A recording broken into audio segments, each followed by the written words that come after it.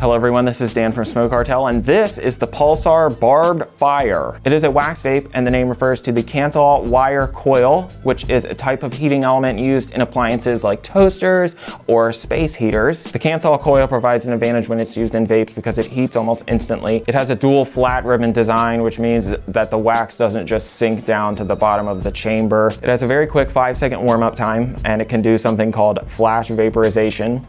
If you ask me, it's designed a lot better than vapes that can be 5 times more expensive than this. Some vapes, the parts don't fit together very well, or they feel cheap, or the pieces attach like a Mr. Potato Head. But this vape slides together like a knife sliding through butter. It's also built like you could shoot a deer with it. It's very durable, very solid, stainless steel. It's a little top heavy, so it kind of has some inertia to it when you sit it down on the table. That's also very nitpicky. It cools nearly just as quickly as it heats up, so you're not wasting a lot of material with it. Obviously, it has a removable mouthpiece with a splash guard. Shamu can't get you. Adjustable airflow. The battery is covered by a 1-year warranty. It comes in black and silver. The ceramic chamber is very deep and wide, so it can hold a lot. Overall, really great wax vape considering its price point. If you're a connoisseur of sorts, I highly recommend keeping an eye on Pulsar because they've been coming out with a lot of great products, and I can only assume that they're going to keep doing that. So check it out on our website, and we'll have more for you soon.